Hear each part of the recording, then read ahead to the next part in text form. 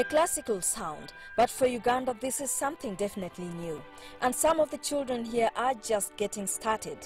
14-year-old Matthew Kutesa picked up his first violin only last year.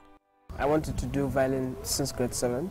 I saw it was a beautiful instrument. I like the way you can play jazz, you can play pop, classic, basically all ranges of music on it. So I decided to do violin. Kutesa is part of Uganda's first youth orchestra. The violin's not the biggest instrument here, but to him it's the sweetest.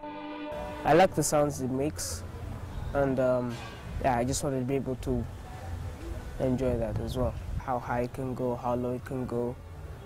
To me, the violin evokes the emotion out of people.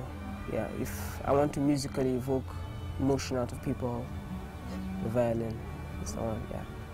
In Uganda, very few musicians play in orchestras, but not many watch their performances. But the Kampala Music School wants to change this. Orchestra has been alive since the early 16th century, but in Uganda it's still growing.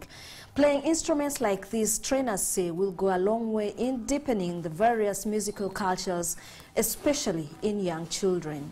Instructor of the school, Nicholas Chiveru, says many children are showing an interest. We're trying our level best to make sure that Ugandans really love the instruments, they love the music, through going to schools like nurseries, like primaries. Then from there, automatically the students really enjoy and they love the music. The children are introduced to a wide range of instruments. They are hoping their music will find a growing audience. Isabel, Nakirya, CCTV, Kampala.